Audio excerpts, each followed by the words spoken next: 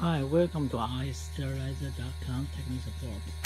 This video will show you how to repair market forge autoclave.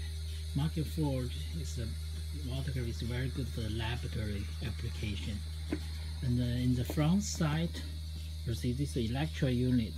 You can see a wire connection, and also you'll see the two gauge, the pressure gauge and the temperature gauge in the front side, and the timer.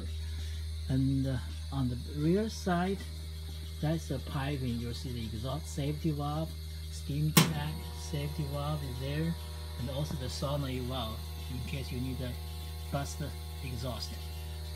And the front side, you'll see this is the full view of the market forge sterilizer. This is old style, but sometimes you still can find in the market. The inside is very similar. So almost all the control units on the top just have three heating elements, and the two contactors is in the bottom. So this is you should have a general idea about the market forge.